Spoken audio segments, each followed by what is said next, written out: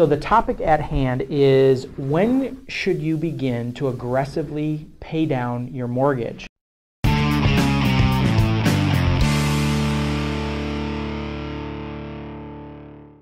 Hi, I'm Andy Mulholland with the Handy Andy Real Estate Experts, and today we've got another topic to discuss in our video blog. But before we do, I do want to point you to a couple links on our website. One is the free home value report link here on the blog, where you'll be able to find out what potentially your home might be worth in today's market.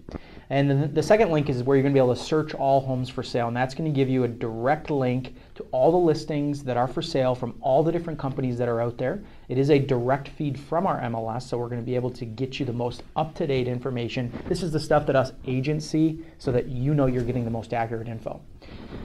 Okay, so the topic at hand is, when should you begin to aggressively pay down your mortgage? And a lot of people will ask us, you know, Andy, I've been in my home for a while. I feel like I need to start paying down my mortgage. Well, it doesn't always make sense to do that. Of course, paying down a mortgage is a good thing, but then we've got to make sure some other things are in place.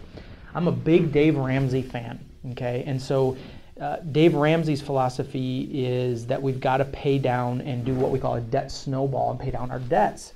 And it's not in order of, it's not in order of highest to lowest debt. It's not in order of highest to lowest interest rate. It's in order of lowest, smallest debt to the highest. And oftentimes the highest is your mortgage. So there may be other things we should pay off first and snowball the payments into the mortgage.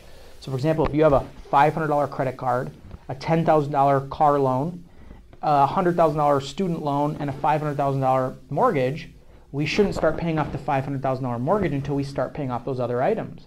So we start with the beginning and pay off that credit card, then apply the payment we had been paying to that, to the car loan of $10,000 until we've paid that off, and then to the student loan of $100,000. By the time we get to the mortgage, we've got lots of money being applied towards that, and you may even be able to be in a position where you can add more. But here's what we suggest that you do is, first you pay off all those credit cards, but you've also got to build up an emergency fund. Okay, before you start paying off your mortgage, build up an emergency fund. 6 months worth of reserves is what we suggest. That's just a really important part of this process. If you don't have that emergency fund, Murphy's Law says that something's going to happen in your life where it's going to require money. So if you have nothing saved and you're paying all this money towards your mortgage, all of a sudden you could be in a tough spot. Now you got to put everything on the credit card again, and you're starting the opposite way. So build that emergency fund. So we suggest you start with the smallest amount, work up towards your mortgage, but before you do that, build that emergency fund so that you're able to do that.